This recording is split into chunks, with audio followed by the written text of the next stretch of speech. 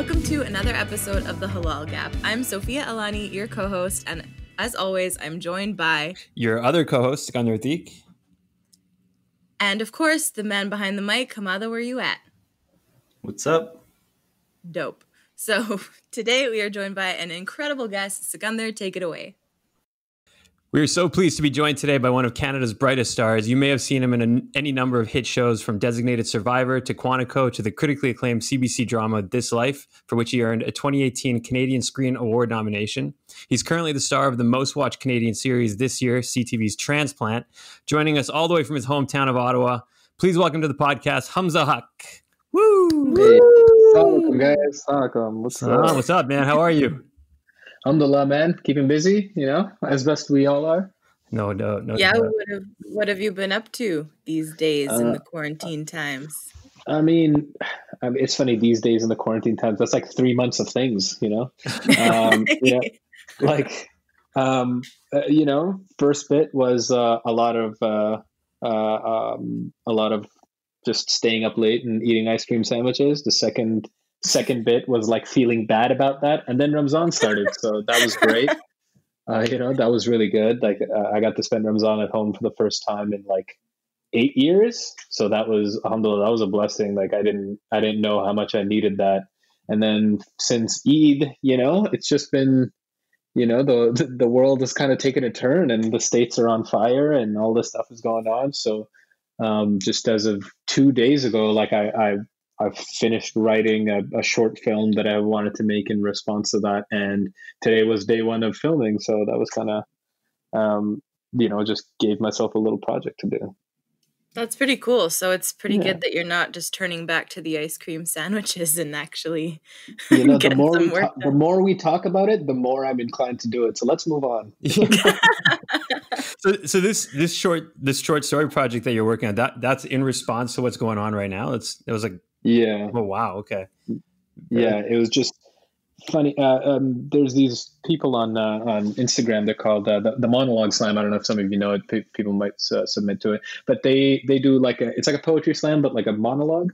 But so they've been holding like an online competition. So they had their third one just now, and I actually wrote a monologue that was similar to addressing these issues about race and Black Lives Matter particularly. And then I was too chicken to like put it out, because I was just like, oh no, this is my own content. I don't want people to judge me. And then so I did something else, and then the George Floyd thing happened, and I was like, yep, all right, cool, no excuse. So I'm just trying to create a bit of a narrative just to give myself the excuse to get these words that I wrote out. Yeah, it's it is a, I don't know, it's a very interesting time obviously right now, for especially us trying to be as big of allies as possible, but obviously being here in Canada also still trying to do our part however we can. So I applaud you for that, man. That's incredible. Hopefully the short film will accomplish everything that I want to say in regard to that. So. That's awesome. So let's start at the beginning. Let's get to know Hamza Haq a little bit more if we can. So I know you grew up in Saudi Arabia. Your parents are from Pakistan. You moved to Canada at a fairly young age. So very diverse upbringing. Tell us a little bit about that. Well, I mean, what more do you want to know? You've done your research, man. I got home addresses. I got teachers' report cards. I got it all. I done my research. Oh, report cards, man. I haven't seen numbers that low since like. But yeah, man, I'm a compound kid. So like, I grew up on a compound in Saudi. My dad worked for the airline, so I was growing up in that area. It was pretty cool. We thought we had an incredible life, which we did. Private schools, all that jazz and whatever. And then you step away from it for a second, and you're in Canada for a couple of years, and you're just like, I guess we can just go places without a security detail, or without having to check in with people, or having a curfew, or, my sisters can do anything at all, so it was quite a terrific experience to, really be able to enjoy that, and then realize how much more life has to offer in terms of human rights and freedom. which Canada offers in spades compared to Saudi Arabia. Well, compared to a lot of places, but specifically to Saudi. But I loved it. I loved it back there because my parents kept me and my siblings sheltered from all the stress of what it means to be a non-Saudi living there. They had to put up with it, and we were relatively sheltered from that, so that was great. Moved to Ottawa at 9 years old. Moved to an area called Bayshore, which a lot of brown people moved to. So like when I first started school, it was just like, okay, cool. So this is exactly like Saudi, but a little bit colder, and I don't know anything about Canadian history. So, and then, slowly but surely, made it to university. I was not a very good student, but we made it. And then I studied film there. Started taking acting classes while I was in university for film, and then as soon as I graduated, moved to LA, tried the acting thing, failed a couple of times, gave up, continued to take classes on the side because, I love doing that. And then I lucked out into becoming the host of this TVO kids show and used my my earnings from that to move to Montreal, and been doing it ever since. That was 2014, and I've been doing that ever since. Damn. So, rewinding back a bit. So back in university, you did graduate with film studies with a minor in law, which is super interesting. But before that, you started in neuroscience. Yeah. And then ended up pivoting even from there. So tell us about that. Yeah. Well, my dad's an engineer and my mom has a master's in organic chemistry. So like what else was I going to do? Right.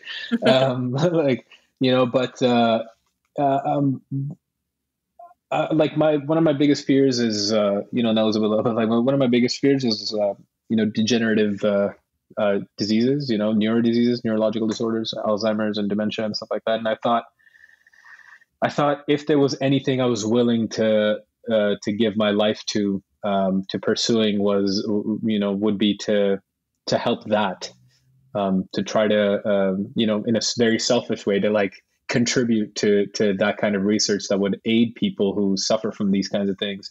So that was the plan initially. I was, my grades weren't good enough to study neuroscience, but that was the plan, that I got into BA Psych. And if I could get up to a 90 average, I'd be able to turn that into a BSc, Psych and Neuro. So that was the plan. And about 3 weeks in, that's how long it lasted. About 3 weeks in, I remember having a conversation with my brother who did his undergrad in biopharmaceutical sciences, and then he went on to do his master's in environmental toxicology. And he's 8 years older than me. And when I was starting university, he was still in school. So I was like, nah, fam, I'm not trying to be in school that long, So I switched into accounting, and I did that for a year. And because, I was also, math, right? The Asian 6, we all did it, right? I'm not the only one. We all did it, right? Yep. Okay, cool. So yeah, I did accounting for a year, and my marks were probably as good as they've ever been in my life.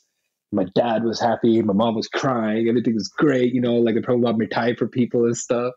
And then I was just like, yeah, man, I can't do this. I'm not doing this. Like, I'm not going to do this. Sorry. They're like, what do you mean? You're doing so well. I'm like, yeah, I'm like miserable, man. I can't do this. I don't want to do this. They're like, what do you want to do? I'm like, I want to be an actor. And my dad was just like, oh man, you're such an idiot. Why didn't you tell me before? I would have sent you to NYU or UCLA or wherever to study wherever you want. And I was just like, what? Like, what are you talking about? Like, that's a fantastic reaction. Yeah, he's just like, man, I've known since you were like 12 years old that you're not going to work a 9 to 5, man. Like, you can't do what I do. You don't have the attention span for it. And you're, the thing that you want to do, like, it would be wasted on a 9 to 5. Like, I was also working at the government my last year of university too. And, that didn't work out either. But yeah, like we just had one conversation about it, saying that like, hey, I want to be an actor. And he asked, all right, cool. You already spent a year in university. We're not getting that money back. So if we already put in some money, let's finish it off and let's just get a degree. Don't care what it is. And that gives you 3 years to build a plan. And as soon as you graduate, you get me that piece of paper we'll execute your plan. And that's exactly what we did. I was just like, all right, well, what's the closest thing to acting that Carleton has to offer? Which was the film studies program. I didn't want to switch over to Ottawa U and take their theater program. There was just something about it that just didn't appeal to me at the time. And then, reading more about what you need to know as an actor outside of acting. So started, reading about like taxes and contracts and intellectual property. So I'm just like, all right, cool. Like then just purely for learning's sake, let me pick up a minor in law just so I can be able to understand all these things that might be coming my way, should I actually have a career in that. And ultimately you get there and you realize your agent takes care of absolutely everything. So like I haven't looked at any, I haven't looked at a contract. I'm just like, yeah, no, it's good, cool, I trust you. And then as soon as I graduated in December 2012. Yep, a semester late, and and by January 2013, I was living in Los Angeles in a 1-bedroom with 6 other guys, studying acting 5 days a week and working 18 hours a day at an ice cream shop on my days off. And I did that for about 5 months till I ran out of money. And it was a terrific experience. The guy who just helped me shoot this short film, he was one of the dudes that I went to LA with. He's from Ottawa as well. So that's wild. So yeah, that's incredible. There's a perception among a lot of, I don't even call it perception. Maybe, I mean, it's a reality for a lot of people that, for a lot of Muslim and immigrant creatives, that there's this immense family backlash and societal pressure that you're going to face if you choose a non-traditional career path. So it's awesome to hear your experience, because I think you mentioned this in the past before too, that sometimes the perception is a lot worse than the reality of those kinds of conversations with your family. So that's good. Yeah, 100%. The stress around having the conversation is, it's so much, the fear around that is so much worse than just being like, yo, this is what's up. And then it's done. And then it's done, as opposed to just being like, all right, tomorrow. And then tomorrow turns into 15 years at the government, Yeah, no kidding. And like real talk, no offense to people who work for the government. My sister, spent 10 years at the government and she loved it. Like she loved it and she was good at it too. So no disrespect there, but it's just, I couldn't do it. I did it for a year and they offered me a contract and I was just like, nah, fam, sorry. Like I'm surrounded by people who are literally counting down the days till retirement. So yeah. And I'm talking like 12 years. They're like, one more day. Cool. They're like in the tens of thousands of days. I'm just like, this is not fun. Not your jam. Yeah, not kidding at all. Like I have seen it. I've seen it in the government of Canada. Mm-hmm. That's not even an exaggeration. Wow. Mm-hmm. Hamza just motivated Hamada to speak. That's a huge accomplishment. Yeah. Yeah, man. That might be the first time. Or the second.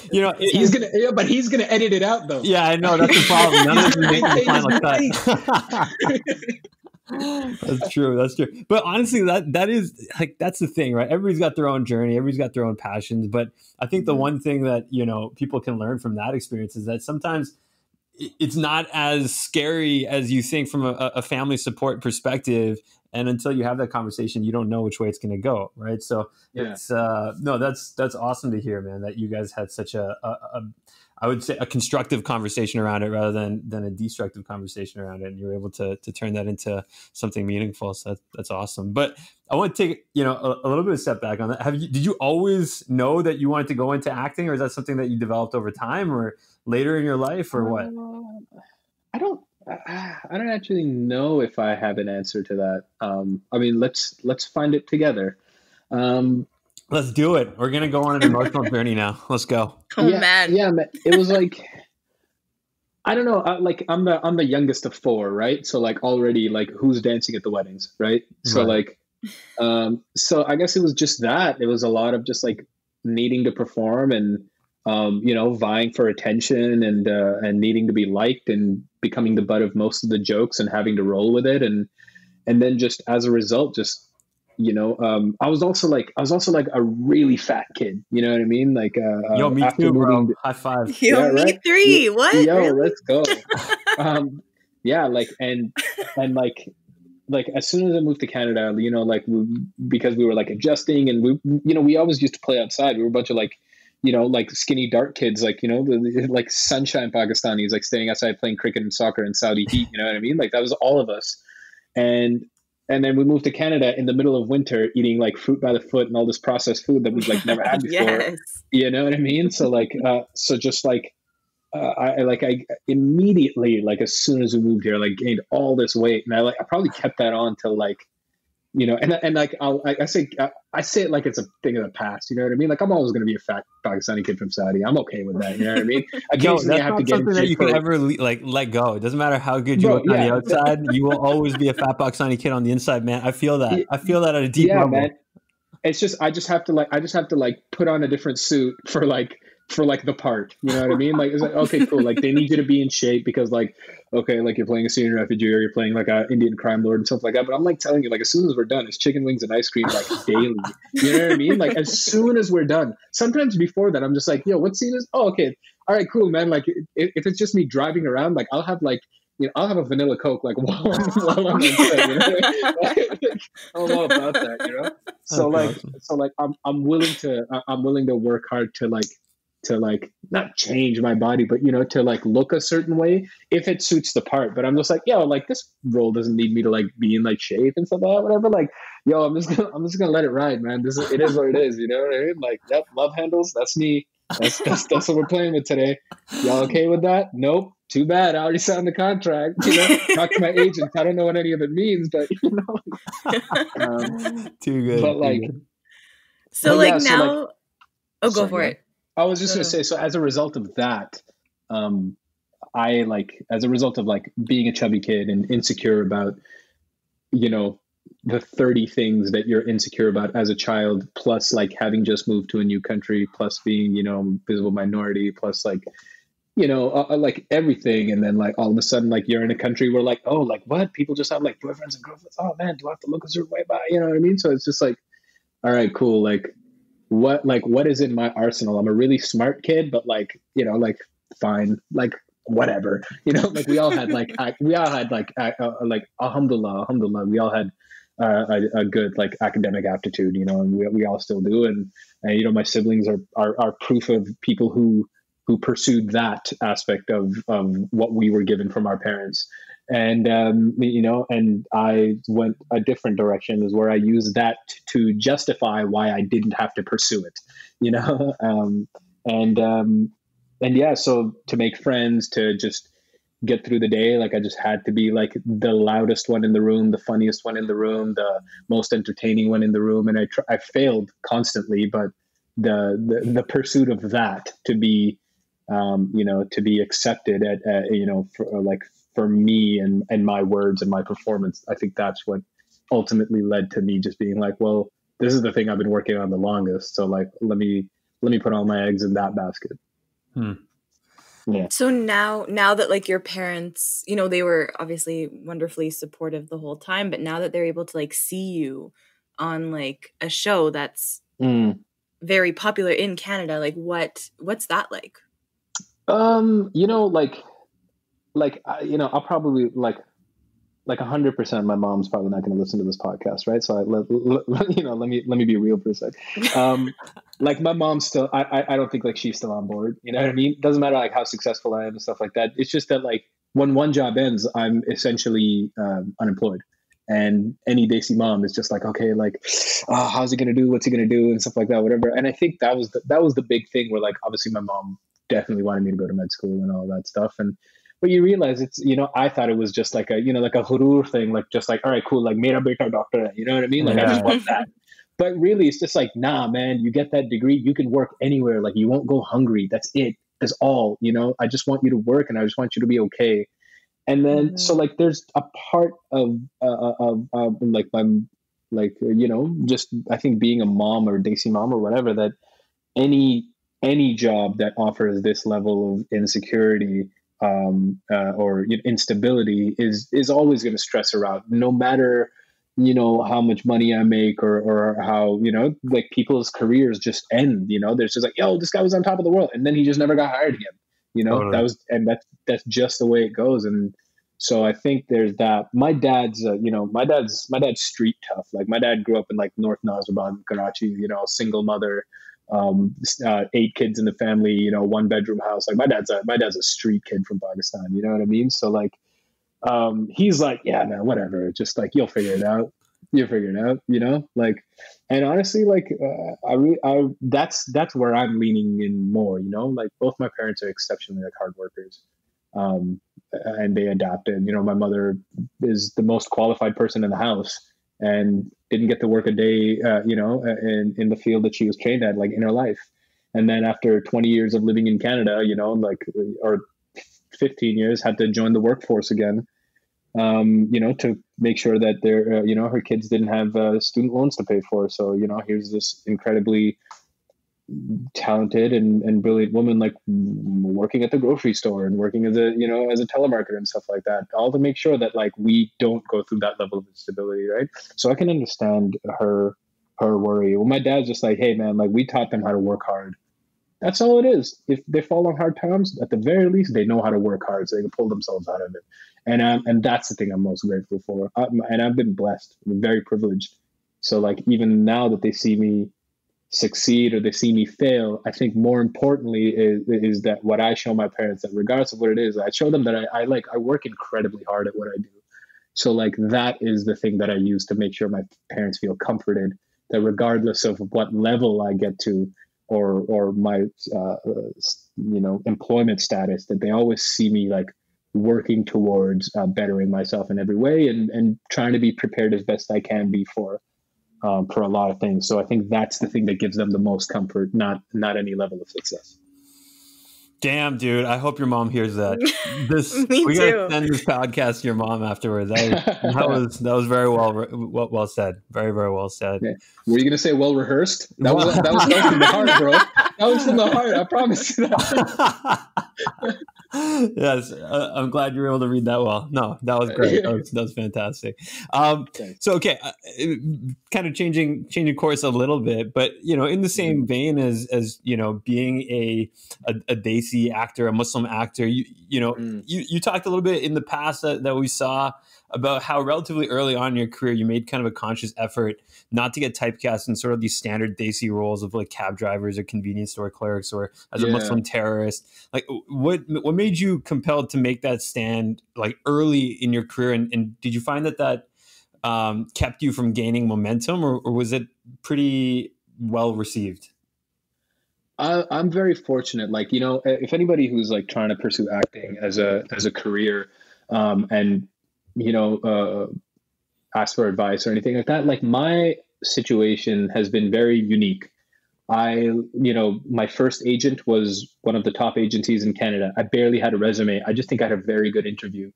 And that team has been so supportive. I'm with ART, Amanda Rosenthal Talent Agency, and that team has been so incredibly supportive of anything that I felt. Like I'll just, there have been times where, I've suffered from like, bouts of depression or like anxiety attacks and stuff like that. And great opportunities come my way or have come my way in the past. And I'm just like, I just don't think I'm in any position to like, I just don't feel like it right now. Like I just got to take care of my mental health. I just got to take care of my emotional side. And they've been like incredibly supportive of that. And I thank them for it. You know what I mean? It's such a big part of the team you make.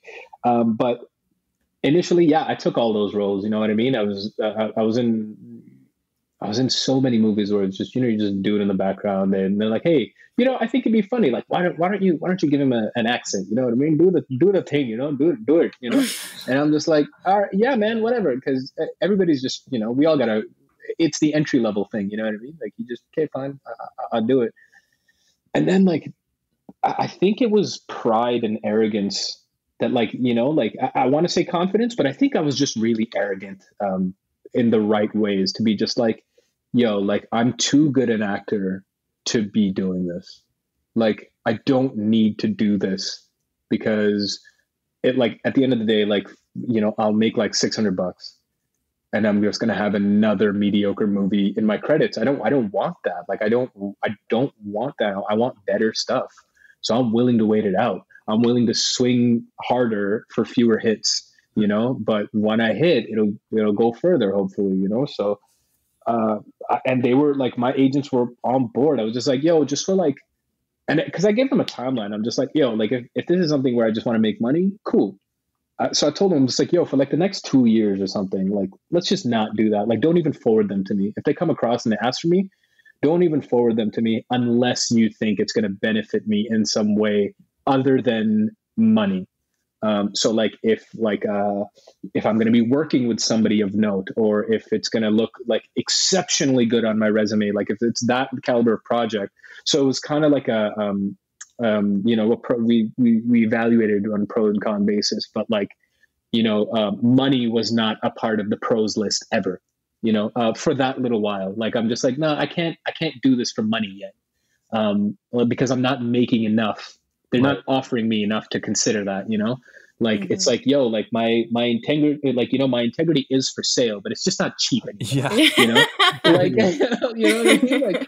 Like, cool. Like, you want to pay me 40 grand for 3 days to, I refuse to ever do anything overtly Islamic. You know what I mean? Right. Like, you want to make me like the minority bad guy? Cool. You want me to say Allahu Akbar? I'm sorry, man. Like, there's a bunch of guys who need to pad their resumes and are just looking for a foot in the door. I'd rather them have that or them have the opportunity to do that while they're trying to get in. Sure. Because I'm already in. Yeah. People already know to some degree that like I exist.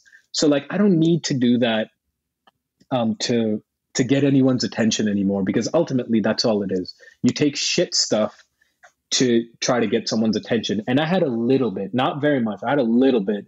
And that was enough for me to say like, all right, cool. I have a little bit of attention. Now I'm just going to work really hard to maintain it. So, and that's what I did. Yeah. Yeah. And so do you feel that like as more Muslims and brown people start to make an impact in mainstream media, that there's a greater willingness for the industry to accept the complexity of our people? Or do you think there's still a long way to go? Yes. To both things. Great. Because there are more conscious projects and more people, of our kind working in the industry, doesn't eliminate what already exists. Hopefully now there will be more and more and more, but they're still going to make those other ones. You know what I mean? And those roles are still going to be filled by a lot of people, because it's the same thing. Like, somebody's got to play the part. You know what I mean? Like, it's, so long as there's, there's always going to be people writing about, Arab terrorists and, African-American thugs and, XYZ stereotype, you know what I mean? Like, they're always going to write about that. And, hopefully, like you said, like if there's, with more brown people entering the arena, we'll just have more opportunity to do something else. But that option I think will always be there because it sells, and this is a business and people are always going to do that. I just don't want to do it anymore. And yeah, I could pray and I could hope that like, oh man, I wish they didn't make these things, but like, like that's like wishing that they stopped, like, man, I wish they stopped producing like cigarettes, you know what I mean? Like, oh God, that'd be great if they just stopped making it and we can just like inhale oxygen all the time. Oh, that'd be great, And like, like, I don't know if I'm going to actually get to this to edit it, but like, yeah, like I'll have a smoke every so often. I know it's bad for me, but I'll do it every so often. But yeah, I'm trying my best to avoid it as much as I can, both cigarettes and crap rolls. Yeah. Yeah. I like the analogy. But that's totally fair. I think it's important to note that, yeah, like there will always need to kind of be, until representation is more of a topic of, like, it is starting to already be a topic of conversation, but until it becomes more part of the mainstream, then yeah, there unfortunately are always going to be these smaller roles that people will need to take. But you don't need to do that anymore. Segue, because The Transplant, this show is on CTV here in Canada. It has quickly become a national hit, and it was recently acquired by NBC for distribution in the US. So you're basically George Clooney on ER. And so, first of all, congratulations on the success of the show. Thank you so much. And then, like, how has it been? Is it surreal seeing yourself as the face of this massively popular show? What's it like portraying your character who has such like a unique, situation and struggle and everything? So seeing myself as the face of the show, that was very surreal, especially when they like, yeah, all right, I'll hype myself up a bit when they projected my face on like the big CTV screen at Dundas Square. Like that was a moment for me. Like when the first time I saw that, like that was like I probably shed a tear. Like it's been 10 years since I took a ride share. I took a ride share to Toronto and for like $25, sat in the back with like some very shady people, and got dropped off in Dundas Square with like. Like telling my parents that like I was at uni and stuff like that, and spending overnight at like a Tim Hortons in Toronto just to like be able to like take my first acting class out there and stuff like that. And then at the Safe Street corner is like my poster on like a billboard and stuff. So that was like a real cool thing for me, man. I was just like, hey man, this is really cool. Like I had to say alhamdulillah. Like I was like, man, this is that's awesome. I mean, it's just like a recognition of hard work to a degree, right? It's that, but like I know a lot of people who work hard for sure, who haven't made it yet, or people who've been working twice as long as I have, and people who are better actors than I am, that just like it was just like hasn't been in the cards for them yet, and inshallah it'll happen for them. But it was just like looking at it like, yo, man, I can't help but like look at those boards, and I was just like, yo, he's just like a fat Pakistani kid from Saudi, you know what I mean? Like, you did it. You did something. You did. If I stop here, like, that's good, man. I'm I don't want to, but I'm like, yo, that's cool, man. You did something. Like, totally. Like, good for you. Way to go, man. Way to go, chubby kid. Like, like, like honestly, man. Like, But like at the same time, it was also like really strange, like as dope as it was. I even called the media team and I was just like, yo, do we have like another picture where it's like more than just me on the, I felt like, it's like all of a sudden, all this anxiety, all this pressure. I'm just like, oh my God, like it's just me up there. Like I need somebody else to like help share this burden. Cause like, yes, there's 200 people who worked on the project, but like, that's not what the million people who are watching the show in Canada, that's not what they know. Right. Like when they look at the poster, when they set their PVRs and stuff like that, they see my face, which is like amazing. But like, I love to put a lot of pressure on myself. So like, or it's just become a habit now. So like, that was a little bit strange. But I'm just really grateful for the character itself. That was, no, for sure. And we'll dive into the character a little bit. A little bit more as well, but something I wanted to say before we jump into that about the show more generally is, one of the things that I love most about the show is that it doesn't pull punches, right? It talks about really like real topics, from racism and PTSD through the lens of your character, to showing the struggles of young terminal and trans patients, to homeless population issues and drug addiction. So how important was it for you to be a part of a show that's, a little bit more complex and not just your standard case of the day medical drama? Was that a big consideration for you or not really? I didn't know about any of those till like much later, right? So it didn't really play into any decision of whether to take the part or whether to.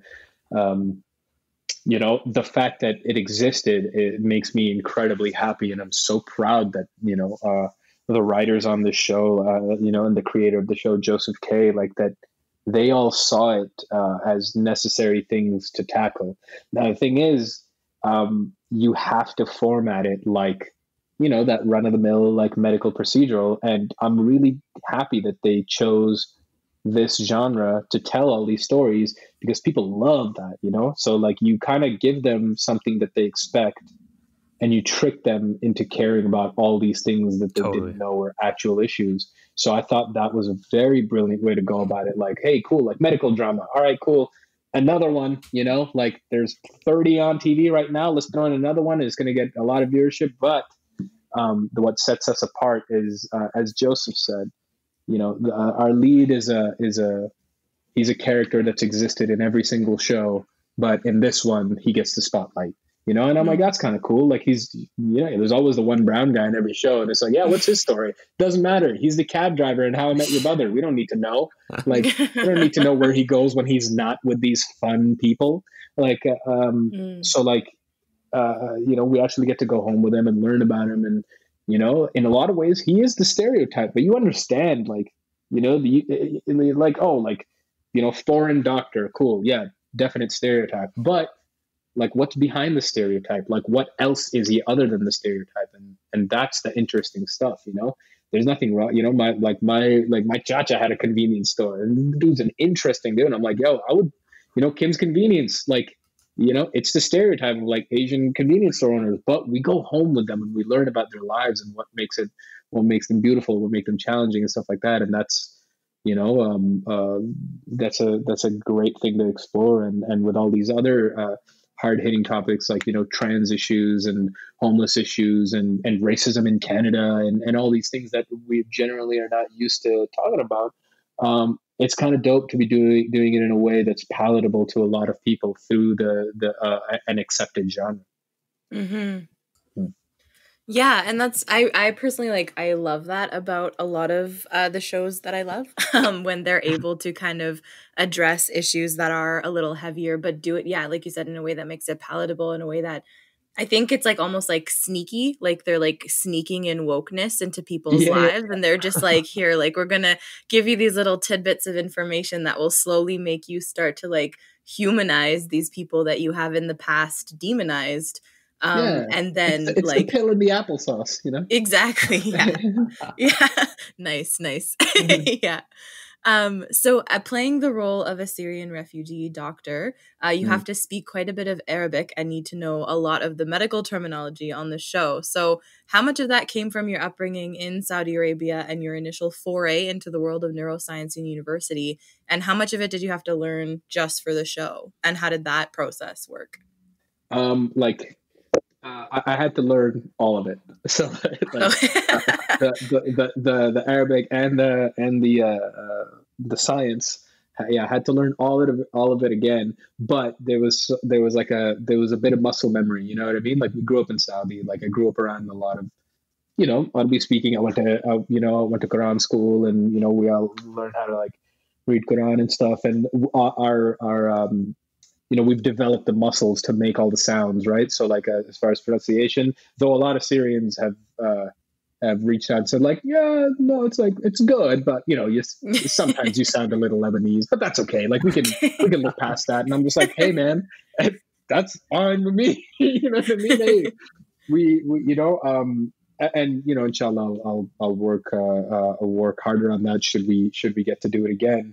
But yeah, like it was like you said, like I said before, we had an aptitude for it, for science and stuff. So to pick up all of that, like, you know, we did all these phenomenal medical boot camps where we learned every procedure that we were going to perform on the show, and then also got like a 2-day boot camp of just general, you know, like first aid, CPR, and just how to like perform a physical exam and all of these things. So aside from like the special procedures that we're going to do, there was just sort of this general overview of just how to conduct yourself as a doctor and all of these things. This is the sort of thing that you would do with every patient and whatever. So,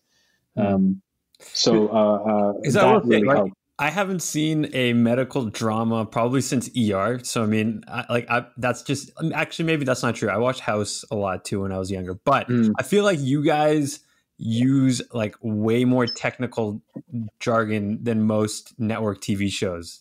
I don't know. It just feels that way to me. Maybe it's because I just don't watch a lot of them, but was it like a very intense process then, or what? Oh yeah, 100%. Like there was, I think what was great is that it was an equal challenge for all of us, like all of us who are very you know shamelessly ready to admit that we're not doctors. It was like we were all so happy to play doctors, and we had these lovely consultants. Big shout out to Mike Richardson and Dr. Zach Levine, who were there on set anytime we had to do anytime we had to do anything medical and stuff like that. And these were just like our two most commonly used, and they were we had a couple doctors in that I can't forgive myself right now for forgetting their names, but we had to do a splenectomy on one, and then we had to do a tracheotomy on another, and we had two special surgeons come in and tell us how to do that. And then we had our on-set nurses, and a lot of those procedures where, like, if somebody comes into the trauma bay, we have a bunch of nurses help us. A majority of the time, there was one actual, like, registered nurse who was there with us at all times to make sure that we looked like we knew what we were doing, because they know everything. So, like, there was Norm, awesome. Carolyn, come on. Well, damn, all right, but whatever. Sorry, guys. Sorry. We can put him in later, maybe. We'll get Hamada to post edit, and it'll be Hamada's voice, just like pretending to be. Yeah. The redacted, like, yeah. So these boot camps, like, were you at actual hospitals and stuff, and like, or like, no, was it at the studio? Yeah. So like everything that you see on the show, it's one big studio. So they've actually built essentially the first floor of an actual, like, working hospital. So it's all one big unit. There's no like, all right, cool, now we cut to this side and then we go to another room where it's this. It's all one big unit. Wow. So we on our boot camps, like, our medical health professionals would come and we just rehearse there on our days off. Sometimes on our days on, and then we take an hour break to, like, all right, in 2 days we're going to be putting in a chest tube. So let's teach you how to do that on this dummy. Okay, cool. You good? Yeah, sure. All right. You guys will cut around it if we suck, right? Yeah, for sure. So big shout out to the editing team too, who chopped up all of our mistakes. So thanks. Killing it. So truly, it takes a village, hey? Oh yeah, video village, man. So now talking a little bit more about the character of Bashir, or Bash, on the show. So, for those who don't know, he's a refugee escaping the war in Syria, and has to deal with a lot of kind of specific traumas that he's encountered, as well as some of the struggles that come with being a new immigrant in a new country. So I'm wondering, for your preparation of the role, did you do anything specific to try to get a better understanding of kind of the refugee experience here in Canada? We sat down with a couple of refugees. Like, there's if you go to the Transplant CTV page on IG, Sami Khan, who's by the way, you guys should have him on this podcast. Sami Khan, he was one of the story editors of Transplant, one of the head writers, and not one of the head writers, but one of the writers. And he was recently just like this last year was nominated for an Oscar for a documentary short film. And he was an absolutely invaluable asset to have, to, like, like we had a brown guy in the writer's room, helping us out. So, like, to make sure it was a very diverse writer's room. But, like, when I was initially invited to be a part of that, like, it made me as a brown dude who was going to be a part of the show, like, very just, like, feel instantly at ease to be just like, all right, cool, like, we got one of those back there. So, like, you know what I mean? So anyway, so he made a series of short documentaries about the three principal Syrian refugees who acted as consultants for us, who told us their story and implemented their emotions and everything like that, and injected them straight into the narrative of the show, as well as talking to me about their experiences and everything that they had gone through. So, like, it was a bunch of conversations with them. I was also given some reading to do, just learning about the conflict in Syria, as well as a couple of novels. And the one that I went back to often was it's called The Crossing by Samar Yazbek. And it was essentially a story about a woman having to flee war-torn Syria and then have to go back to save her family and stuff. So it was just very very moving and educational stuff, and great to have the opportunity to research all of those things, and from a place of privilege of not having to experience them. So the only way that I could justify playing the part is by making sure that I know as much about it and I give everything to it to experience it on camera, because that's I have the fortune of that being the closest that I've ever been to that level of content. So that's really amazing. Thank you for sharing that, like the amount of research and work that went into making this an authentic story. Because I think that makes me like the show even more, because I think that's really wonderful that like everyone involved in creating this character and everything like had that as their priority. Like that's really wonderful.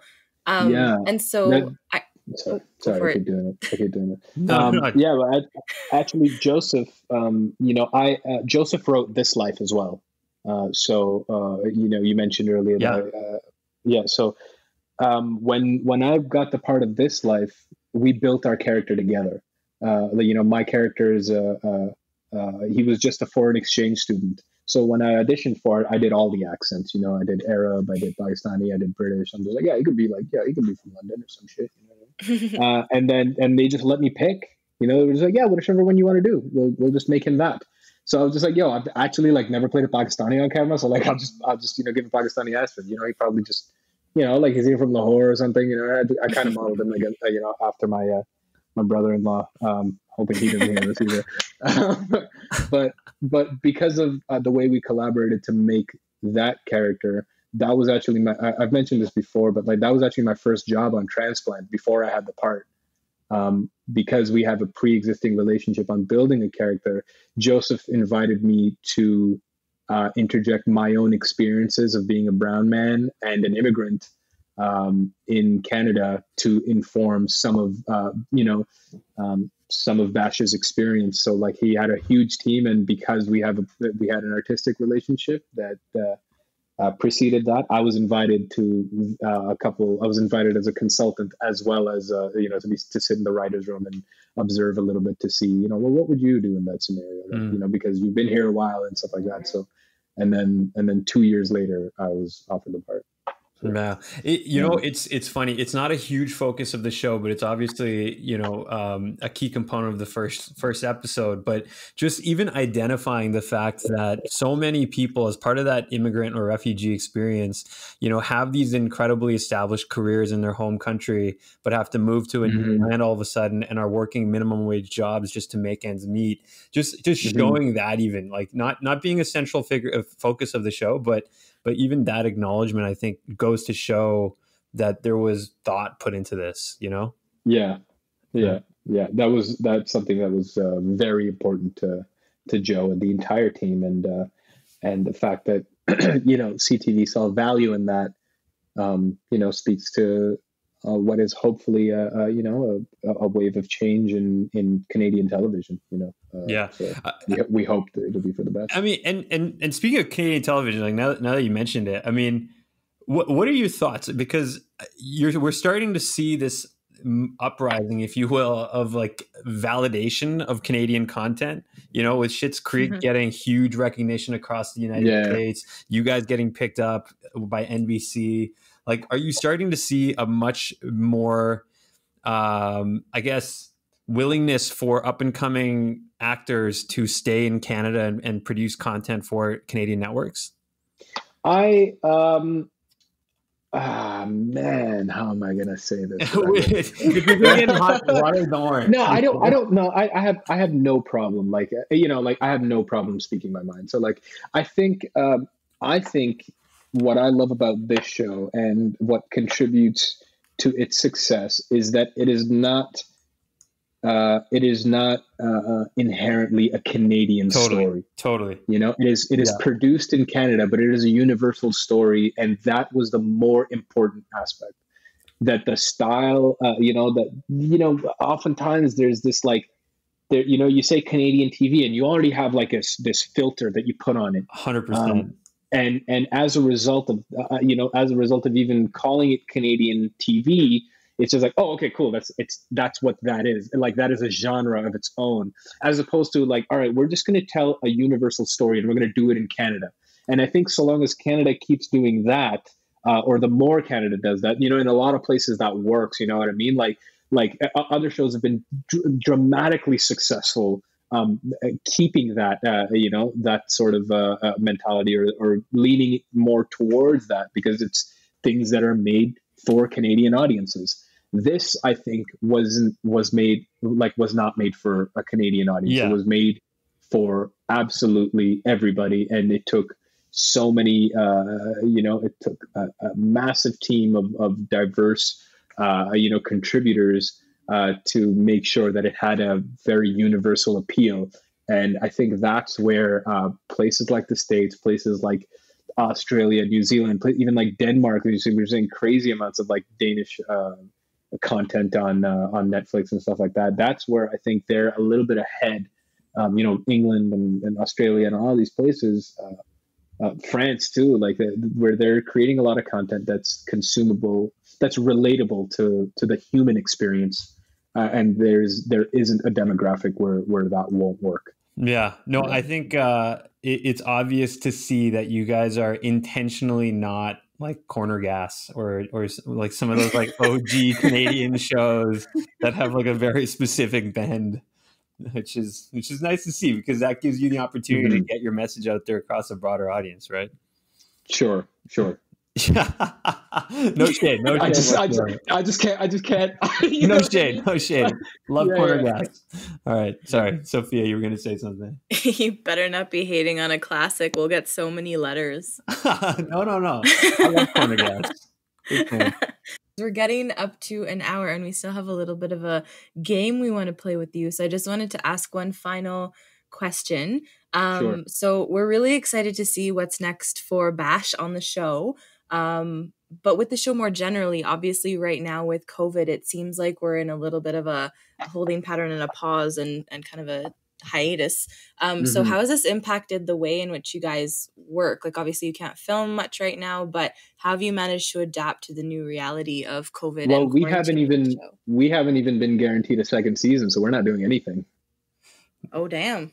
So like, because everything's on hold. So we're just like, all right, cool. Well, there's been no like official statement about, so I'm just, because this is a changing time and everything like that, because we haven't done that, like nobody's going to do something that they don't, put in that amount of work if they don't know if it's going anywhere, especially like, like if writers don't get locked down or stuff like that, they'll take another project. So wow. We just don't know anything yet. So there's things that I'm preparing for, but I am doing it with proceeding with caution to a certain degree, and meanwhile making sure that I stay creative. And if we get the opportunity to do it again, we'll do it again. And if not, then inshallah, I'll be able to have a great experience, and I learned a lot on the show, and to implement all those lessons onto the next project.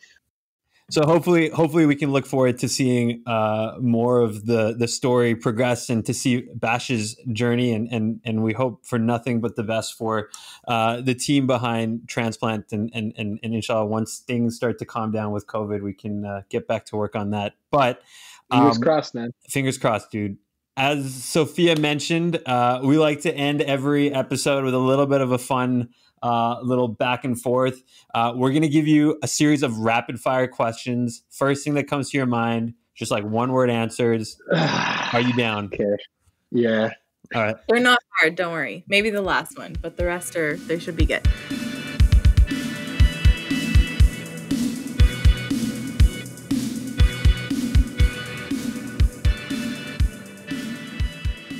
So I will start. You ready to go? Sure. Okay. Favorite flavor of ice cream? Vanilla. Ugh. You want to try that again? Like, no, bro. It's the truth. It's the truth. Okay. All right. What's your most rewatched movie? The Other Guys. Oh, okay. Oh, okay. Interesting. I like it. Favorite kind of potato? The edible kind. I don't know. like French fries or like baked potato. Or that kind like the favorite. Oh, okay. Way to eat them. Mashed potatoes. Yeah, mash is mash. good Okay, choice. all right. Yeah, by the way, none is also an option. Just an FYI. No, That's the one I would. No, no. And I love me a potato, man. Okay, fair enough. Yeah. Everybody loves potato. What's the? I mean, obviously, Transplant on the CTV app. But besides that, what's the most binge-worthy show on any platform right now? Brooklyn Nine-Nine, Netflix. Yes. Nice, Agreed. nice. Agreed. Okay, and finally, raisins in your biryani or nah? Bro, like you just ruined my day. Get your kishmish out of my biryani, bro. I don't need that, man. Get it out of here. I completely agree. Raisins do not belong in biryani. That's a very like Afghani thing. I feel. I don't know if I've ever had. Like, cool. You know, like I got some Irani family. Y'all want to make a zirish pulao? Like I'm okay with that, you know, because I know they expect that. But like, yo, like raisins in my biryani, like yo, that's elaichi level. They're traps. They're traps. You know what I mean? This is like why? Like all of a sudden, like raisins and gosht. Like what? No, what are you doing to me? Although I have my best friend, which like this has me reevaluating our like 20-year friendship, is she said that she loves raisins in her biryani, and if she has no raisins in her biryani, she will put raisins in her biryani. Was she Kashmiri? No, she's Pakistani, man. Born in like Lahore. That's odd. Okay. I know. I mean, hey, know. to each their own. Sorry I guess. But I like how Sophia's questions today were all food related. By the way. Hey man, that's okay. I love it. Hey, like Ramzan's done, it's right? That She's been writing these down. Flex, you know, we'll do whatever we want. That's right. Yeah, exactly. Where my heart's at. Truly. I love it. Hamza, thank you so much for joining us, man. Before we let you go, where can people find you? Well, like Instagram, Twitter, not like where you personally live. Like, where are you right now? Catch me outside. How about I'm my socials are only Instagram. At HMZLHQ on Instagram, and that is that. Love it, amazing, appreciate it. All right, man. Thank you again so much for joining us. Salaam, man. Nothing but the best, man. Appreciate it.